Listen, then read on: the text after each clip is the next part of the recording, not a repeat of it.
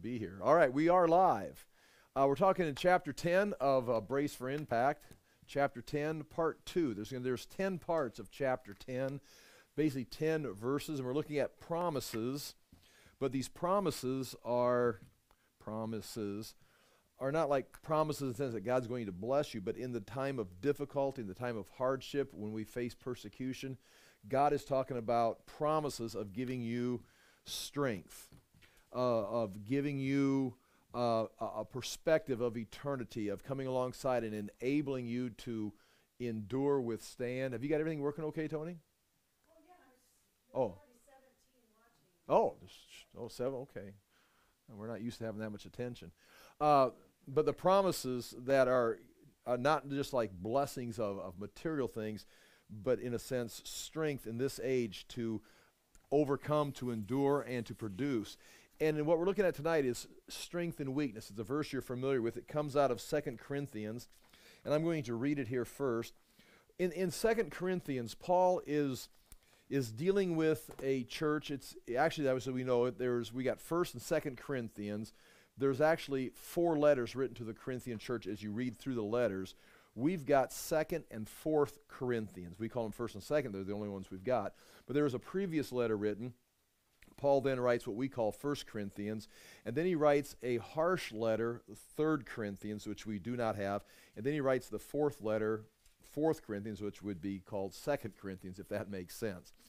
And so in 2 Corinthians, he's addressing kind of the final part of the problem that they've been working through as a church.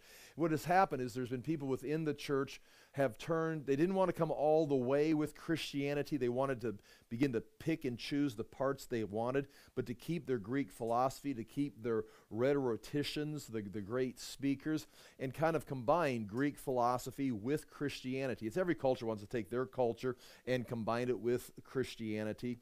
It's normal, and sometimes it's appropriate to be culturally relevant, but in this case, they were actually watering down Christianity. Even in chapter 15 of 1 Corinthians, they wanted to get rid of the resurrection. They didn't want to believe in the resurrection and other things.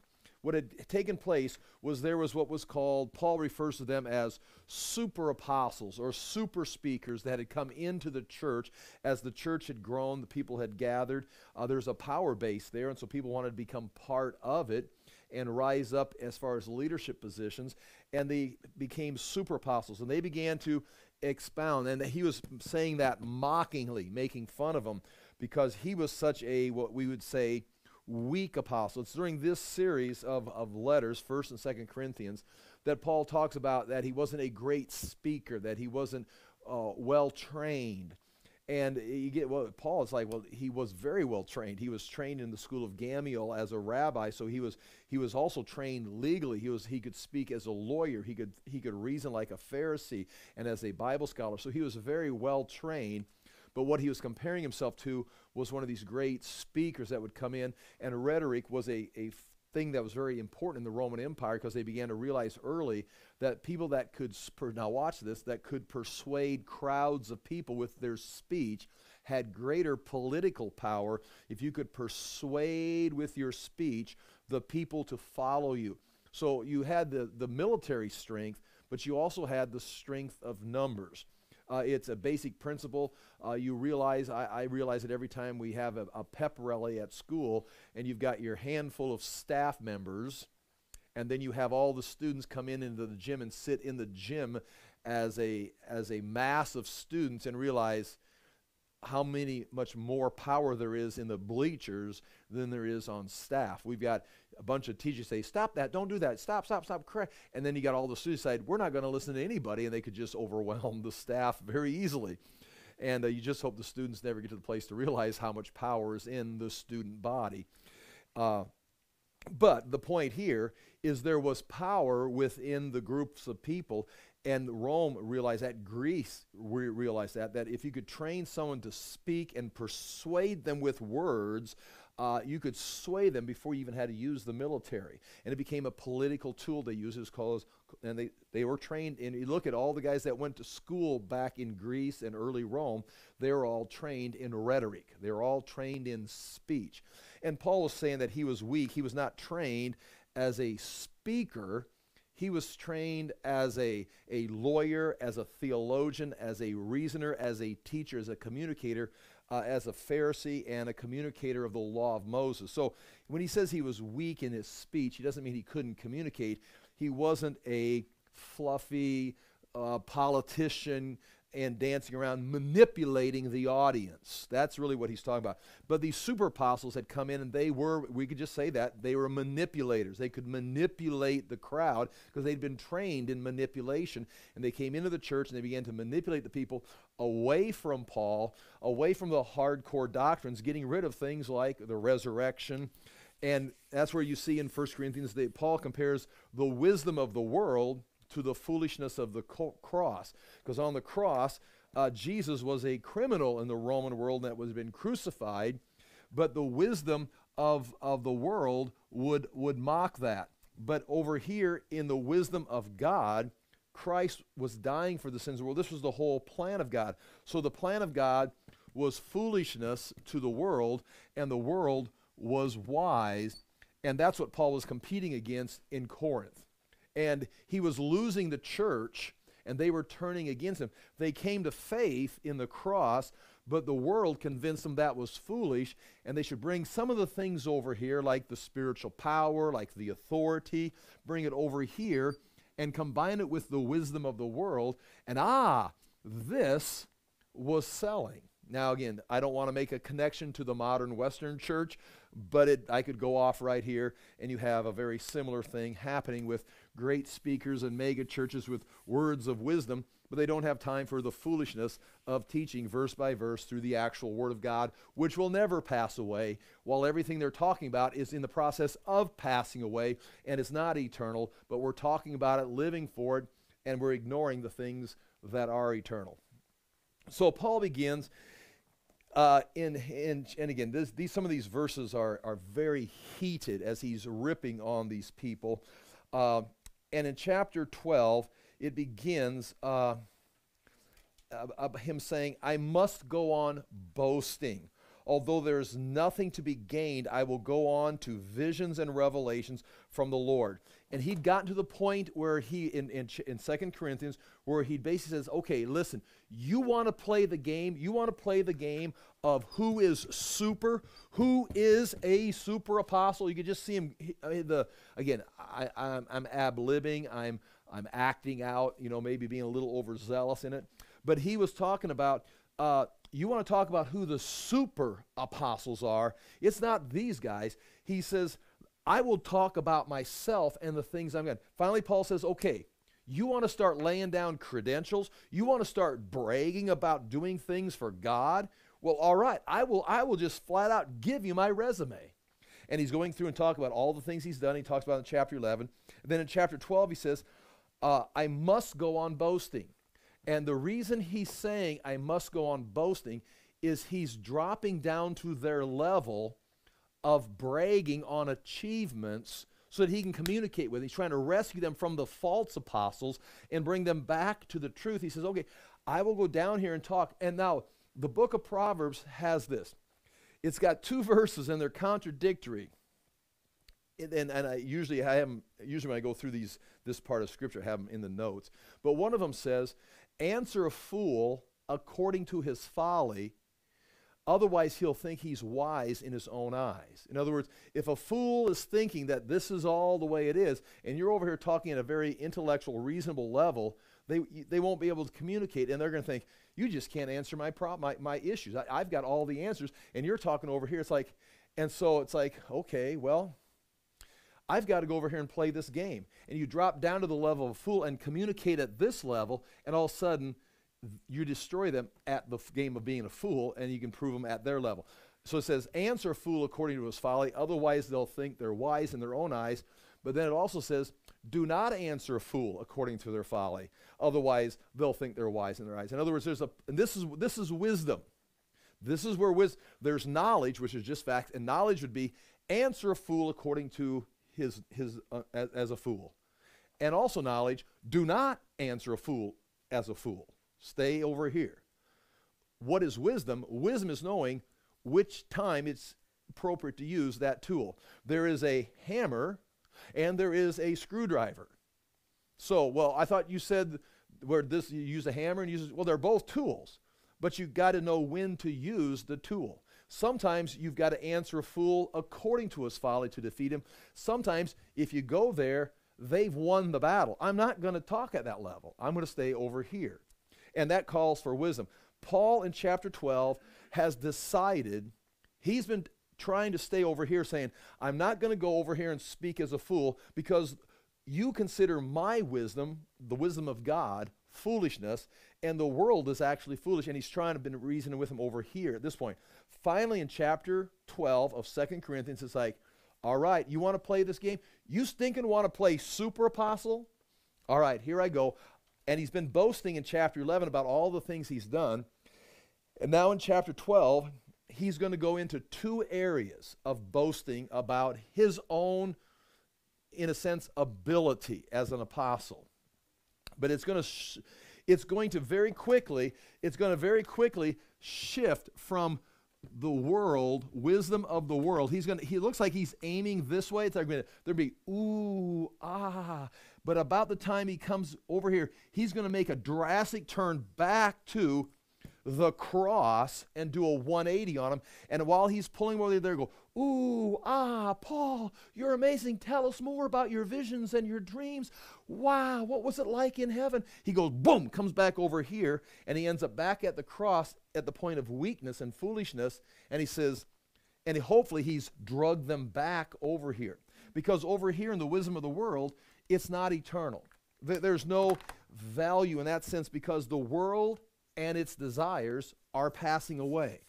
And so if you have to, as Paul is doing here, hook the world, but bring it back to the cross.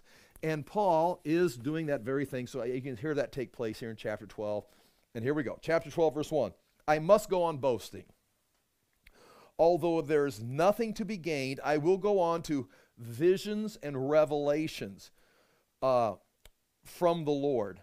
Now, he's going to talk about visions and revelations, meaning things that he has seen supernaturally, because they want to be impressed with the supernatural. These guys that are the rhetoricians, they can have visions and dreams and interpretations. And Paul wants to stick with the text. He wants to stick with the basic revelation of God's word. And he says, okay, you want to go on to visions and revelations? He says, I will. Then now he says, it's almost as if he doesn't have the actual ability to say, I had this experience. But he comes as close, and you've got to decide if he does or not. He comes as close to it as he can because he says this. He says, I know a man in Christ, meaning I know a Christian, who 14 years ago was caught up to the third heaven. Caught up means taken up, like rapture. He was transported, translated, maybe like Enoch, but he went from the temporal world, and in the Jewish mind, as he's speaking, this is the way it works. The earth is the first level. The atmosphere is the second level. And then you're going to have the third level, which is called the third heaven. So this is the first heaven, the second heaven, and the third heaven. We're not talking about when you go to heaven, there's level 1, level 2, level 3, and God's on the third level. We're talking about almost using the term heaven as in level or place of existence. And the first level was the earth. The second level or second heaven was the atmosphere. And again, when you say atmosphere, I mean, when does that stop at the atmosphere, and then you've got some spiritual level of heaven that is leveled up here, and then you've got the stars and the universe?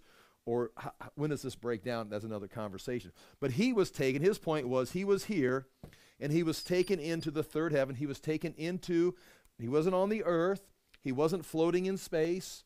He was taken into the spiritual dimension. When he says third heaven, he was taken into, well, he's going to say it again for you so you have no doubt about it. I was caught up to the third heaven. Now watch this. Whether it was in the body or out of the body, I do not know. God knows. He says, this was an experience that I can't even explain. Was my body on the earth and I was just there spiritually, or did I actually, my body, he says, I don't know. Meaning this is beyond my understanding, he's even saying. He says, whether it was in the body or out of the body, I do not know. God knows. And I know that this man, whether in the body or apart from the body, and he says again, I do not know, but God knows, was caught up to paradise. And so now, again, this is the third heaven. It's the presence of God. It's now paradise. Just a side note, remember, paradise was in the heart of the earth. It's Sheol in the Old Testament, Hades in the New Testament, and paradise was that positive side of the underworld. In the Old Testament, people went down to paradise. We can see it, we give examples. But upon Jesus' resurrection, paradise has moved into the third heaven. Captivity has been led captive. Now people say, well, that's weird. How can paradise or the underworld move? Well, it's not so weird, because when you hear in Revelation, the rest of Sheol or Hades, the place of torment, is eventually going to be thrown into the lake of fire, which is another something somewhere in the spiritual dimension. So this, upon Jesus' resurrection or ascension, you can discuss that, was taken into the third heaven or into the presence of God, and paradise is now in heaven today. Just like in the future, Hades itself, the place of torment in the heart of the earth, will be thrown into the lake of fire. In fact, it says specifically, Hades will be thrown into the lake of fire in the book of Revelation. So that, anyway, that's paradise. So that's where we know where he's at. He's caught up to paradise. Now watch what happens there. He heard inexpressible things that man is not permitted to tell. An interesting verse. He is going to go here into the third heaven as a man, and he's going to hear things, and we can say see things, experience things, be exposed to things that man is not permitted to tell. Now, you got to kind of play this out. What is he saying? That God is going to tell him a bunch of secrets, but when you go back, shh, you can't say anything about this. I saw, but I can't tell you what I saw. I mean, you could read it that way, or he sees it, but he is not permitted because he does not have the faculty, the facility, the comprehension to understand what he saw, or yet come back and in human language express what he saw and make sense of what he saw. If you want to try it, try Ezekiel seeing the cherubim with the wheels within the wheels as the Son of Man moved in. It's like, and he's describing, it's like, and it's like when you see, it looks like a combination of animals and creatures, and they've got four faces on one head. It's like, oh, what? It sounds like, in the 70s, they say he was on LSD or something. And that wasn't the case. But it's like you're seeing things that are not we don't have any framework to deal with it. So I think Paul is saying, again, he's boasting. He's trying to play the super apostle because they want someone special, someone who is beyond. He goes, you want to hear me boast? I'll tell you, 14 years ago, I was taken into the presence of God, into paradise itself. I don't even know if I was in my body or out of my body, but I saw things that no one has ever seen before, and I can't even begin to tell you what I saw. It was so far. I don't even know where I was, if I was in a body, out of the body, let alone tell you what I was looking at. But I was there. I saw these things. Ooh, and now the hands go up. We got some questions. Of course you do. Buy my book. Get my cassette tape series or my CD series. It's like, I've got some videos I'd like to sell you. Just if you want to make money, just spend a summer and get creative and write. If you pretend you died and you went into heaven and you saw something, and then write a book about it. And you'll get on radio shows, talk shows. It's like this, but you better get your story straight, because people are going to start asking questions, and you better be, and the wilder and more detailed it is, the more excited they're going to be. But that's ridiculous, because people have done that. They went to heaven and wrote a book and they travel, which is interesting because Paul also went to heaven, the third heaven, paradise itself, the apostle in 2 Corinthians chapter 12. And he came back and says, I have no idea what I saw. Man is not permitted to say these things. But yet today in the 21st century, we got people writing books about it. When I went to heaven, here's what I saw. Boy, I sure wish Paul had that kind of ability. He said, man can't do that. Anyway, that's just a side note when you start judging people writing books. He heard this man, he says, heard inexpressible things that man is not permitted to tell. He says, I will boast about a man like that, but I will not boast about myself except about my weakness. He said, this was impressive, but he's not even willing to say it was himself. Some people would say it wasn't himself. He says, I'm not going to talk about that, but now that I've got your attention, yes, you do. We have some questions. Yes, I know you do. But while I've got your attention, I'm not going to boast about that man, but I know a man that had that experience. But while I've got your attention, I want to go back and talk about my weakness, because this is where you live.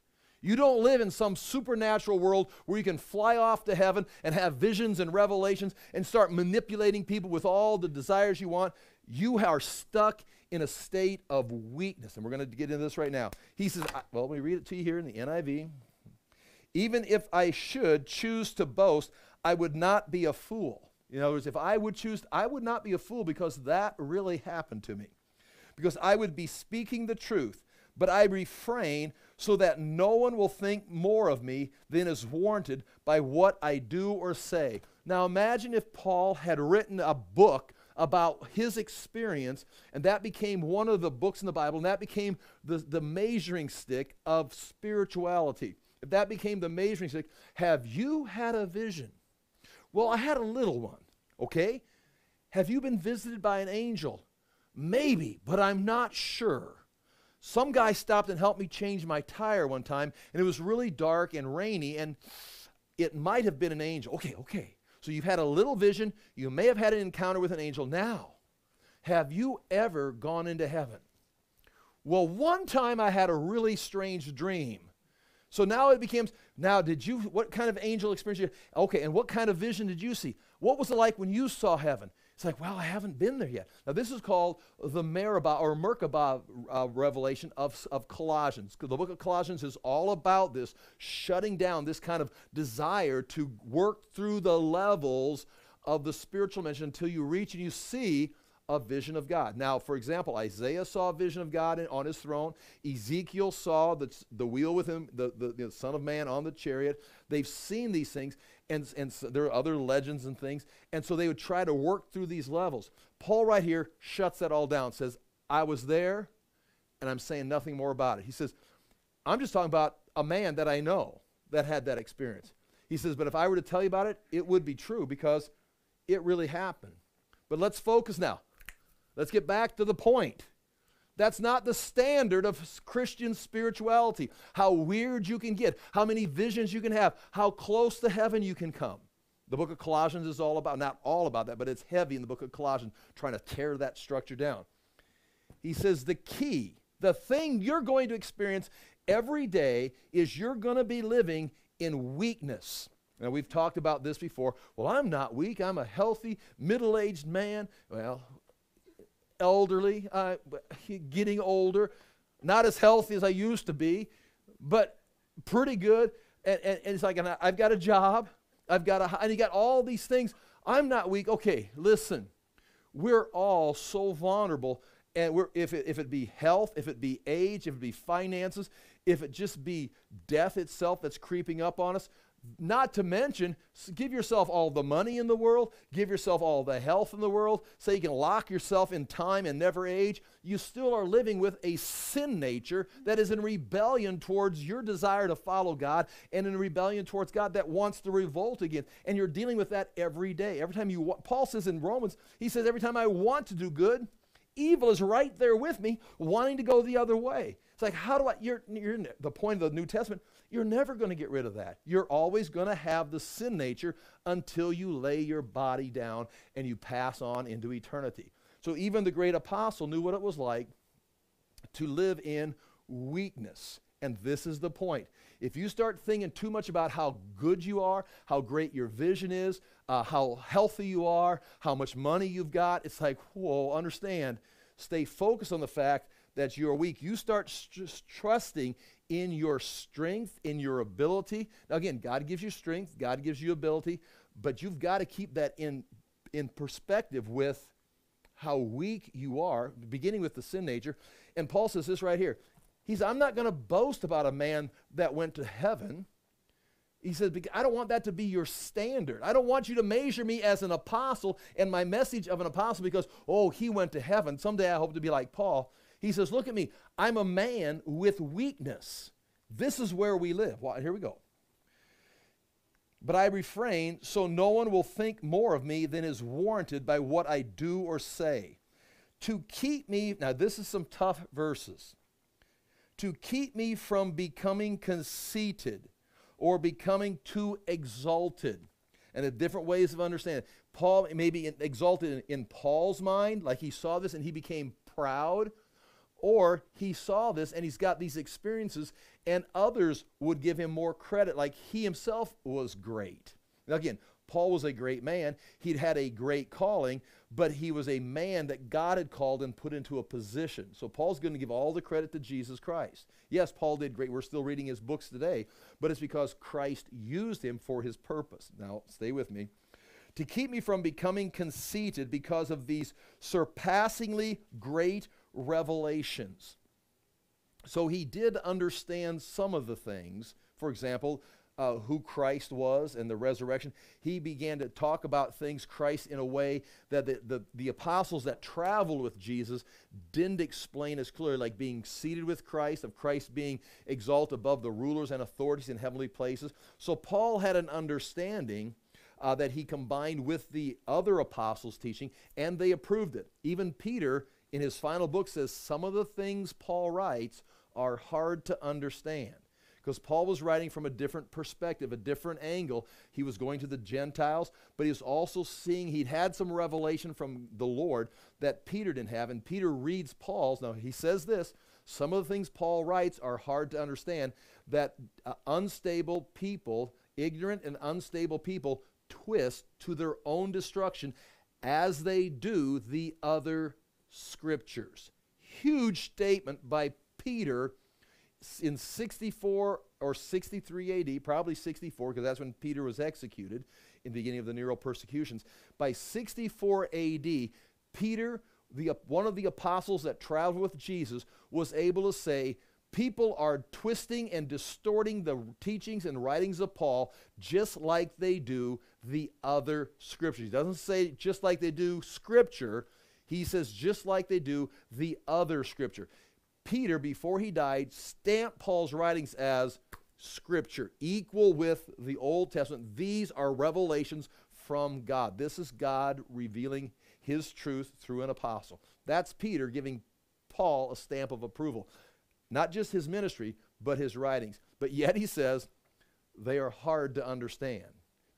And so Paul had a perspective here, and he has revelations. Okay, but the point here, to keep me from becoming conceited because of these surpassingly great revelations, there is given me a thorn in my flesh, a messenger of Satan. Oh, this rocks boats right here. It was given to him a thorn in the flesh. Now, again, I got to get to the point of what we're talking about. A thorn would be something that was bothering him. For example, to go back into the Old Testament, the Canaanites were not driven out, and they became a thorn in the side of the Israelites because they were still there, causing them hassle. Anything that causes you difficulty. A thorn in my flesh. That flesh would mean it's sarke in the Greek. It means flesh. It is a reference to, it can mean like the physical body, but it can also be a word, an overreaching word for the sin nature or the nature of man. So this flesh, compared to spirit, which would be considered, the righteous part of man after being born again. Again, I'm just giving you examples. This thorn can be a person or a group of people. It could be someone that's causing him trouble in his ministry, maybe the Judaizers, the Jews that were coming against his message. It could be the Gentiles that were resisting him. And it was in his flesh. It can be his physical body, or it could be in his human nature as a whole, which would include his sin nature. And it is called a messenger of Satan. So now a messenger of Satan gives it a personality, if you would, of something that was sent to him. Was it sent by Satan? As we read on to the, again, I'm just throwing breaking this down. There was given to me a thorn in my flesh, a messenger from Satan to torment me. So this thing is sent to Paul to slow him down, to torment him, to cause him trouble, like the Canaanites caused Israel the trouble, or the Judaizers were causing Paul trouble. Something that was sent to him because of these visions and revelations. This was sent to him. Now, was this Satan attacking him, or was this giving Satan permission to send this messenger? Now, you can discuss that either way, but either way could be right. But most likely, either way, you've got to include the idea that God is giving permission. Because you've got the book of Job. Satan came to God, and God says, have you considered my servant Job? And then Satan said, you know, he's only worshiping you because he's got all this stuff. God said, well, take it from him. Then Satan came back. God says, well, you know, you took all his stuff. He's still worshiping me. Yeah, but you strike his body, he'll stop worshiping you. God said, well, go ahead, strike his body, but don't kill him. So he struck his body. And he comes back. God says, he's still worshiping me. So you have that example you can't get away from unless you're going to do some kind of exegetical linguistic gymnastics to get away from it. Then you've got Jesus at the Lord's Supper with these apostles telling him, Satan has asked me to let him sift you like wheat. Now, if Satan asked Jesus if he could sift Galen like wheat, just shake him up and see what he's made out of, I would hope Jesus would say, no, you can't. You're the devil. No, get back in your box. But then he tells Peter, but I've prayed for you. When you recover, strengthen your brothers. What do you mean when I recover? Well, Satan asked to shake you. He's going to sift you like wheat. Well, you said no, right? No, he wants the test to see what you're made out of. So, when you recover. When I recover, mean I'm going to fall? Well, Satan's going to sift you like wheat. Of course you're going to fall. You're going to fall apart. But you're going to recover. I'm not liking this Christian stuff at all. I want like put me in a bubble wrap or something. Jesus, when he got baptized, where'd the Spirit lead him? To a safe place. To a safe place where no one would bother him. No. After his baptism, the Spirit led him directly into the wilderness so he might be tempted by Satan for 40 days. It's like, what kind of crazy God do we got? I want God to, I'm going to become a Christian and God can protect me. It's like, yeah, he's here to make you grow. And Satan's not locked up in the lake of fire and is still on earth for a purpose. Well, why can't God stop him? Well, he can, but he's chosen to let things run their course. And part of the plan is Satan's still here, and you've been born into time right here, and there's going to be confrontation. It's like, well, this is scary stuff. Right. But when you recover, strengthen your brothers. Oh, well, here it is right here. So however you break it down, this is Paul saying about his own life. Now, remember, he's bragging. He's in competition with the super apostles that have great speaking skills, rhetoricians. And they've got great ways of manipulating the crowd and swaying people. And they're skilled at this, and they're stealing Christians and leading them astray from the church. Now, they're still calling it church. They're still calling it Christ, but they're twisting the doctrines. So Paul comes in and tries to say, listen, you want to see someone impressive? I can show you some impressive stuff. Look, I've had visions. I've gone to the third heaven. But let me tell you something more important. I'm going to tell you about my weakness.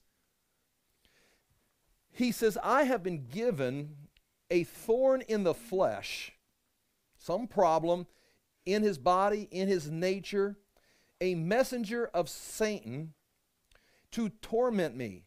So what did he do? What all Christians should do. They go to God in prayer.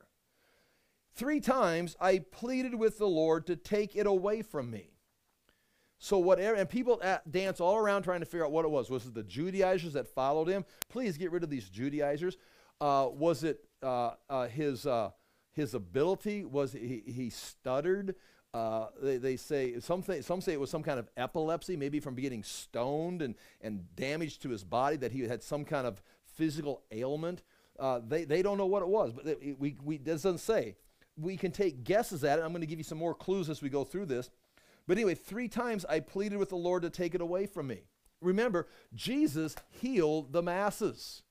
I mean, Jesus healed individuals. They came to him, and they says, if you're willing, you can heal me. And Jesus said, I am, be healed.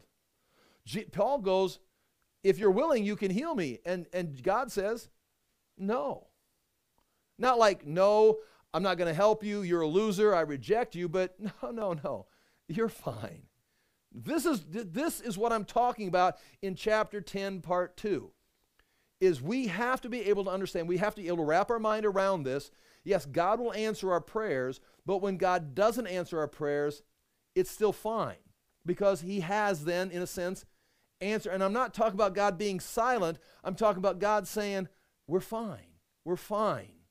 I want this fixed. And sometimes God will fix it. I want to be led out of this confusion. And God will lead you out of the confusion. But sometimes we ask for things and God says, wait.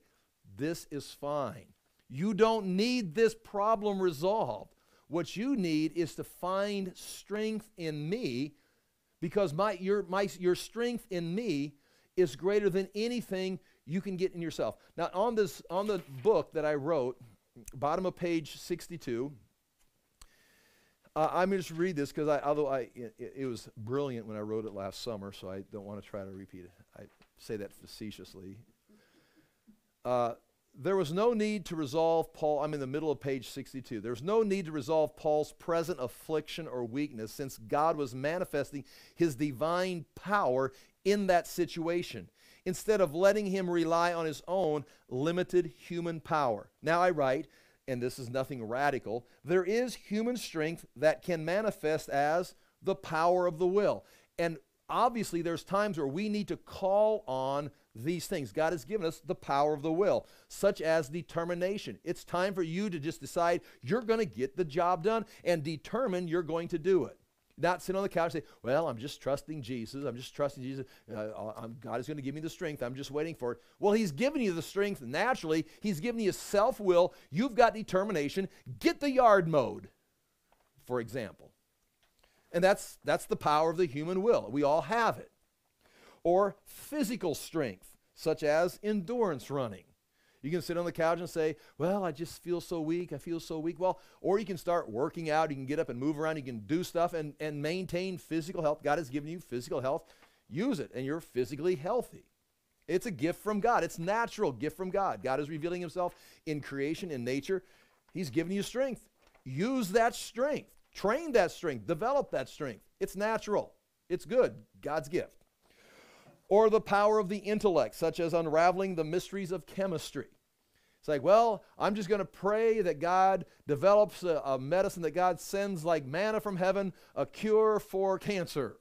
It's like, or if you've got the mental capacity and you understand these mysteries of the universe, you can use math and you can use chemistry and you can come up with some solutions, and people have. It's like, that is natural intellect. Use that.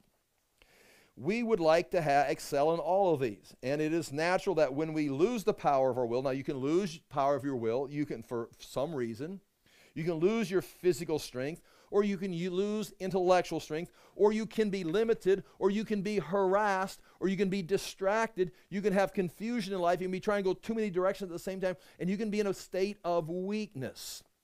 Now, Paul is saying this right here. He says, 3 times I pleaded with the Lord to take it away from me, because he wanted to go back to his, if it be intellectual ability, or his desire to control his own will, or maybe his own health. If you could let me be healthy, and I could get more done. I could travel faster. If you would help me have a clear mind, I could be more intellectual and be a better communicator. Or if I could have, more endurance, or whatever it was, I could perform better. And God is saying, no. You don't need it. Now, again, I'm not saying, by no means saying, power of the will, physical strength, or power of the intellect is bad. I'm just saying, in this case, God is saying, that's not what we need right here, Paul. You're fine just where you're at. What you need to do is take your eye off of your weakness and start looking for something bigger. And here it is right here. 3 times I pleaded with the Lord to take it away from me, so that he could somehow restore his natural ability. But he said to me, and this is in red letters in my Bible, and this happened 3 times, my grace is sufficient for you, For my power is made perfect in weakness. He says, you don't need, again, we don't know what it is. You don't need to be healed of this situation. You don't need to be delivered from this harassment you're getting from the Judaizers. You don't need to have greater physical strength or become younger or whatever it is. What you need to do is reach out for more grace. I am giving you all that you need, because it says right here, my grace is sufficient, meaning what I want you to do, I'm giving you everything you need right now. And you've got your eye on, I need this or that natural ability or natural correction in my life.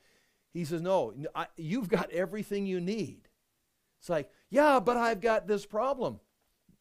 Christ said, I don't consider that a problem. My grace is sufficient for you, for my power is made perfect in weakness. When you are in that state of weakness, you can't physically do it. You can't intellectually figure it out. You can't endure and go there. You're just going to have to say, I need help. For example, I can give you an example. When Paul is locked up in prison, this would be 56 AD. So by 57 AD, Paul's in prison. By 62 AD, he's going to be released from prison. He'll be put back in prison sometime in 67 AD. While he's in prison in Rome, after this book, about a year or so after this book, well, it'll be 3 years or 4 years after this book, he'll be in prison in Caesarea by the sea, right where that's at, right there, in about 2 years. He is able, from being in prison, he'll be in prison in Caesarea and Rome for 5 years. He is able to write and run a ministry, in a sense, a worldwide ministry, with people coming and going, coming and meeting with him, and write Ephesians and Philippians and Colossians and Philemon, and make communication with the Roman church while he's under house arrest with chains on. It's like, now this is not what he's praying about here, but this situation in 2 Corinthians would set the stage for where he's going to be in prison, and he seems to be fine. It's like, Paul, aren't you trying to escape? It's like, God's grace is made perfect in weakness. I mean, his strength is, I'm going further and faster with these letters I'm writing than if I was floating around on a boat trying to get there to speak. And then again, he's arrested in 66, 67 AD, and he writes 2 Timothy. And you have that, we'll look at some verses there. The same relaxed attitude of, and we're talking about staying in the faith rest, of just saying, yeah, I could be faster, I could be smarter, I could be less harassed, I could have a clearer direction, I could be less confusing, I could be less busy, but God's not going to change that. I've asked. Now, we're going to read a verse, going to God and asking, can you fix this? I'm confused, can you give me direction? I'm sick, can you heal me? I'm broken, I need this fixed, or whatever. It's like, and God can do that. It says, yes, we need this fixed, and God can correct that. But there's a chance God will say, not a problem. Your problem is you're not looking at me. Your problem is you're not trusting in the strength that I'm giving you. In your weakness, you're going to have strength in Christ. And if you get rid of this weakness and you find human power, you're going to lose the strength of Christ. It's like, I've got this. And you're going to have your self-will, you're going to have your self-determination, you're going to have your own effort, and you're going to produce what we'd say in the example of wood, hay, and straw, and it's going to be burned up and consumed. Where if you say, I don't have the ability, and God says, come here, I'll give you strength. This is not going to look like a good plan. This is not going to look like a good plan, but trust me, we're going to reach perfection. Now, this is not human perfection as you became perfect, but God is going to get his job done. What I want to accomplish with your life is going to reach perfection. But I'm not even at full speed. I'm not even got my full, I'm limping here. Right, because if you were going full speed, you'd be trusting your power, and we'd never get my perfect plan because you can't get perfection out of human power. So in your weakness, you've got to go to God's strength, and once you're in God's strength, he's got it from there. You just keep trying. And Paul, look what he did. I mean, remember, from 57 to 67, he was in prison for 5, maybe 6 or 7 years. I would say at least 6 years, because you get 5 years in the first imprisonment, at least a year or so the second imprisonment, right around there. But that's in a 10-year period. He had over half of his time in prison, and it was some of his most productive times. The letters come from that time. Plus, he went to Spain in his free time. He got to Spain and back, apparently. We guess. So watch this. What's Paul's response? Now remember, he's talking to Corinthians who are filled with pride and arrogance, following the manipulators and the great speakers, the great rhetoricians that are the politicians that are manipulating the crowd to come this way. And Paul just says, listen, I've been there, I've done all that. I've been to heaven and saw heaven. But what I have learned is what counts is trusting God's strength. In fact, I've been in a place where I'm so weak, I need to be cured. I need to be fixed. I need this removed from me. But God says he's not, because in my weakness, well, I'll read it again. My grace is sufficient for you, for my power is made perfect in weakness. Did Paul understand this? Yes, he did, and watch this. Therefore, and this is going right back to chapter 1 and 2 of 1 Corinthians. The foolishness of the cross is greater than the wisdom of the world. And he went there, they're still pushing for the wisdom of the world. He went there and dabbled in, visions, revelations. I saw things that no man can express, and brings back, but I'm going to talk about my weakness. And then he says, therefore, if you want to hear me boast, it's not going to be about the great visions. It's not going to be about my training in Jerusalem. It's not going to be how many miles I've traveled, how many churches I've reached. It's going to be this right here. He says, therefore, I will boast all the more gladly about my weaknesses, so that Christ's power may rest on me. That is why, for Christ's sake, I delight in weakness. 5 things. For Christ's sake, I delight. I find joy. I find completion. I find fulfillment in weakness, in insults, in hardships, in persecutions, in difficulties. For when I am weak, then I am strong. The more you try and drive me down, the more Satan sends a messenger to drive me into the ground and bury me. It's like, you understand, you're coming against me, the man. But I'm just reaching for God's strength, and he's just pumping his strength in me. Nothing I've earned or deserved. This is by grace. And I start rising up, and I'm reaching perfection in God's call in my life. Not because of my will, not because of my intellect, not because of my desire, my endurance, but because I'm just saying, I'm just following God. And God is just using me for what he created me to be. And it's like, it's like, how does that even make sense? The same way the Messiah being killed on a cross saved the world and was God's perfect plan. That was God's perfect plan. I thought we killed the Messiah. Right. That was God's perfect plan. You kill him, he saves the world, resurrects him, and the rulers and authorities are totally defeated. Oh, they didn't see that coming. Right.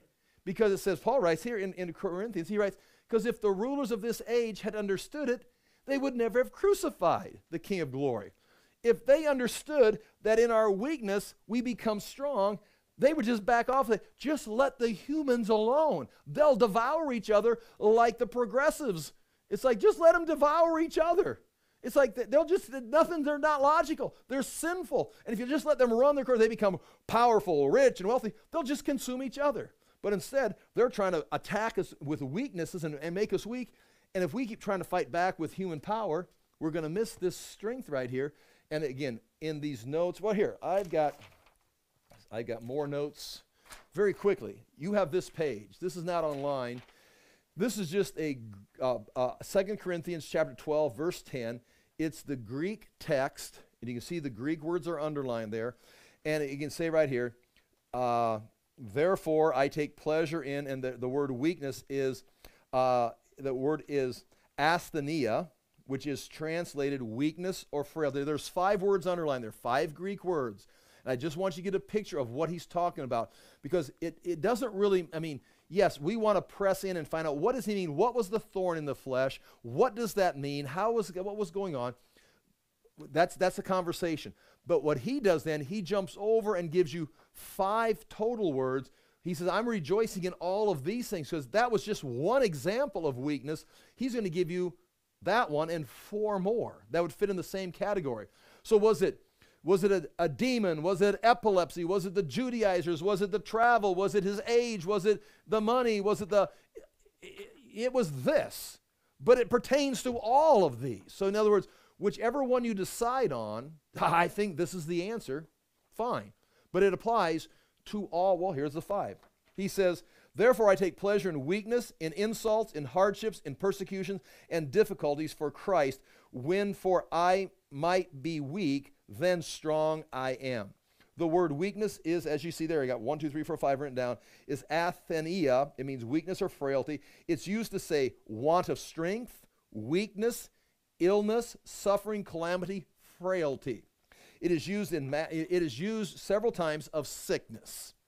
So we have he says, I was in my weakness, I was made strong. And then he says, I'll rejoice, and use that word 3 times, weakness 3 times. So there's a good ground for saying Paul was talking about some kind of physical infirmity, some kind of sickness, some kind of problem he had with his physical being. We don't know what it was. But that's not an absolute. I'm just saying that's the word to use 3 times. Matthew 8:17 used the word, he took our infirmities and carried away our sorrows. Luke 5:15, or sickness, to be healed of their sicknesses. Romans 8:6, helps our weaknesses for when we do not know how to pray. Hebrews 4:15, for we do not have a high priest who is unable to sympathize with our weaknesses, but one who's in every respect has been tempted as we are, yet without sin. There in Hebrews 4 verse 5, it is not talking about a physical weakness or physical sickness. It looks like it's talking about the sin nature.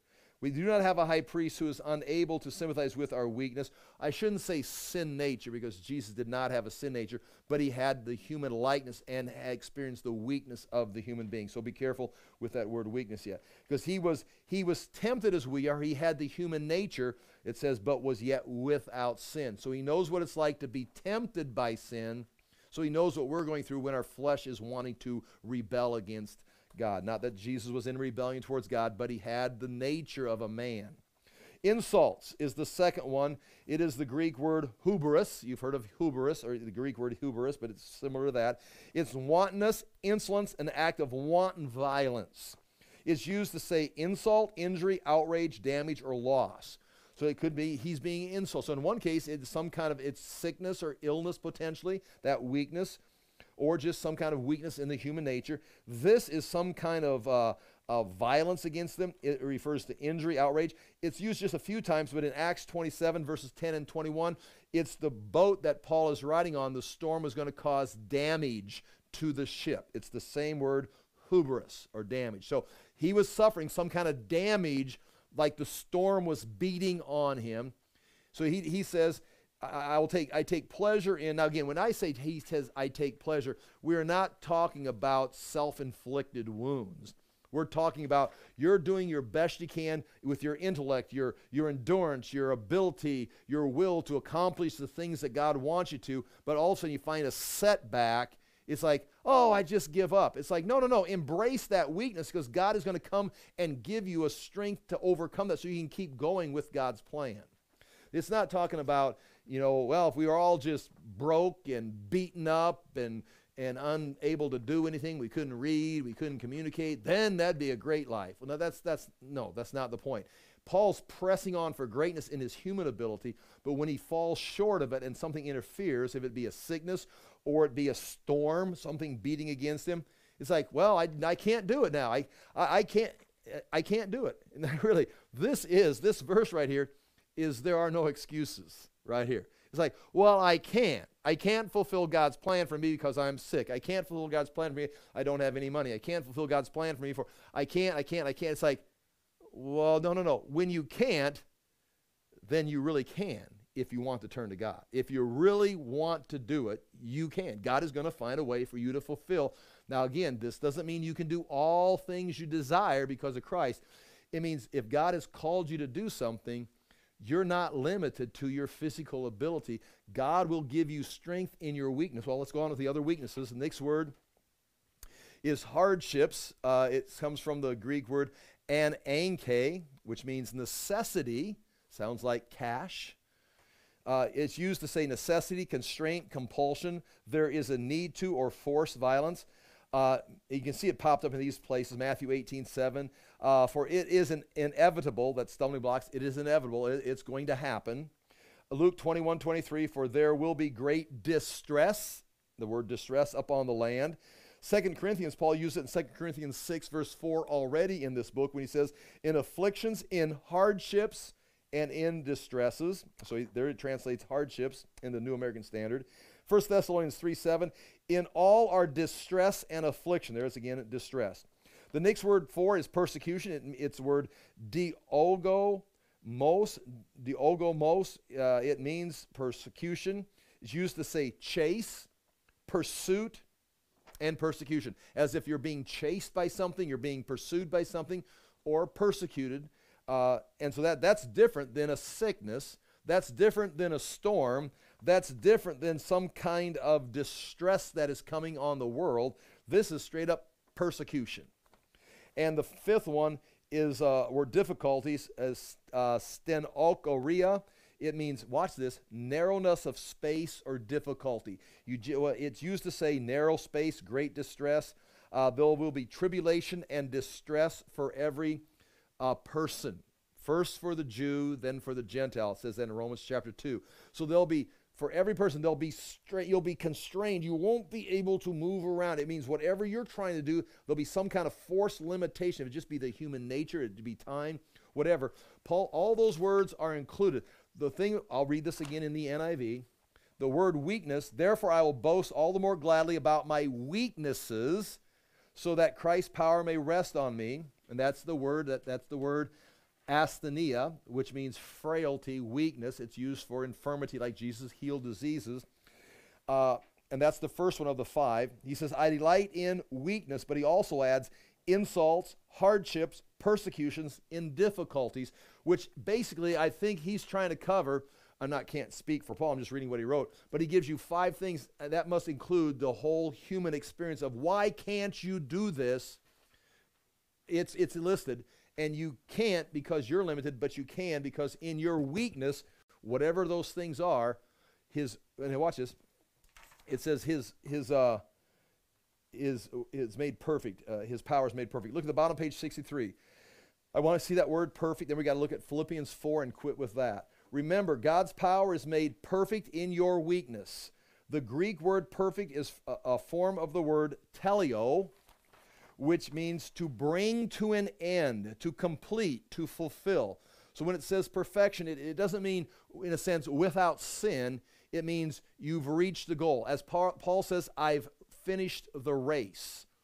There's a race set out for you. You will run a perfect race, not perfect as far as sinless, but you will complete. That is what the word is. When you are weak, Christ's strength will help bring about perfection, the completeness of God's purpose for your life. To bring to an end, to complete, to fulfill, God's power is fulfilled and completed in our weakness. When we are weak, that's when we've got to grab God's strength, and that's when God can start with his strength. Obviously, it's the only way you're going to reach perfection in God's plan for your life is for God's strength. If you're going to trust your human ability, or as they were in Corinth, trust their speaking ability and their ability to manipulate people, you're going to achieve some level of human achievement, but it's wood, straw, hay. It's going to pass away. If you can count on God's strength in your point of weakness, you're going to be doing the gold, silver, costly stones, and you're actually going to cross over into eternity with that accomplishment. It's going to be God's perfection being done in your life. Again, we're not talking about a nature, but we're talking about these things. I want to read one more thing right here. Philippians 4:6. I'm going to go there and read Philippians 4:6 because we talked about prayer, and this is just a nice way. We're talking all this. Philippians chapter 4, verse 6. We're talking all of this. If you understand this, the reason I'm explaining this, that in your weakness, God's grace is available, and his grace, his power is made perfect in your weakness, that you can stay in what we call faith rest out of Hebrews. Meaning, in your most difficult time, you're going to have faith, belief, and understanding, a conviction that in your weakness, There's still strength of God to be attained. Not you overcoming and you becoming stronger or having a greater will, but God is going to help you. There's a strength there, and you can then rest in that. And by resting, by trusting, this faith will start to kick in, and you'll be able to produce. It's also called, we could say, peace that passes understanding, which fits perfectly with what the Corinthians are dealing with. It's a peace, it's a strength that passes the worldly wisdom. It's a peace that only can be understood in the foolishness which is the cross. And the cross is not foolish, it's God's wisdom. Just like it's God's wisdom to have a bunch of fallen creatures with the sin nature to say, I'm going to save them, and then I'm going to empower them, and then I'm going to overcome all evil through humans in a fallen state. It's like, what? No, just drown them in a flood and start over. No, I'm going to send a Savior, redeem them, and start working with that weakness, my strength in their weakness, and we will build the kingdom. We will build the church through Jesus Christ. And that's what is being said here in Philippians. I'm done with this. Chapter 4, verse 6. I'm going to jump into verse 4, chapter 4, verse 4. Rejoice in the Lord always. I say it again, rejoice. Let your gentleness be evident to all. The Lord is near. Do not be anxious about anything, but in everything, by prayer and petition with thanksgiving, present your requests to God. The reason I put this in the chapter is when you are in a place of weakness, you do need endurance, you do need healing, you do need finance, you do need guidance. Come to God.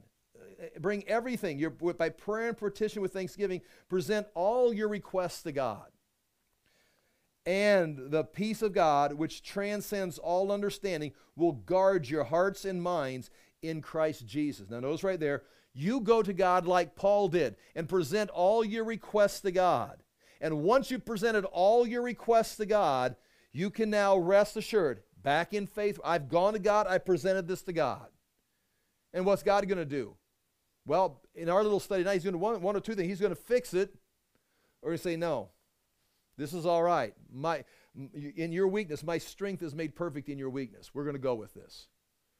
But, no, not but I want it fixed. No. You present it to God and he fixes it, you're good to go. If he says, no, my strength is made perfect in your weakness, fine, whatever the answer is. And the peace of God, which transcends all understanding, will guard your hearts and your minds in Christ Jesus. It's like, you're good to go. The peace, okay. Well, I prayed. Are you good to go? Yeah. Either it's going to get fixed, it's going to be resolved, there's going to be an answer, or God's going to give me strength to work through this to overcome whatever's causing the problem, the delay in what God's calling me to do. And the peace that passes understanding will come, or I'll just stay in this faith rest. And again, that is the wisdom of God. It's not the wisdom of the world. If you are broken, I need this fixed. God can and God will. But God can say, no, that's fine. Because all you got to do is stand on that weakness and look for my strength, and we'll still get it done. And it's not you doing it. It's the strength of God. It's going to lead to perfection of God's will. It's like, oh, now that is a promise. Did God answer prayer? Yes, he does. He's going to fix it or give you the strength to overcome it. Well, that's not an answer prayer. Oh, no. That's not an answered prayer in Corinth when they want all the good things and the wisdom of the world, but it's an answer to prayer in the wisdom of God. Yes, I'll fix it, or no, I won't, but I'll give you the strength to overcome it. We're good here. Nothing's going to stop God, and nothing's going to stop you, so stay in faith rest. Let the peace that passes understanding guard your heart and minds in Christ Jesus. We'll pray. Father, do thank you again for the chance to look into these things. We ask that we may not just hear them and know them, but actually apply them in our lives, that we would trust you, that we would let these things manifest the strength of God in our own lives, that we can achieve the things you've called us to at this time in history. We pray for this, and we pray for others, that they also may experience the greatness and the glory of God's strength. In Jesus' name we pray. Amen. Thank you for your time.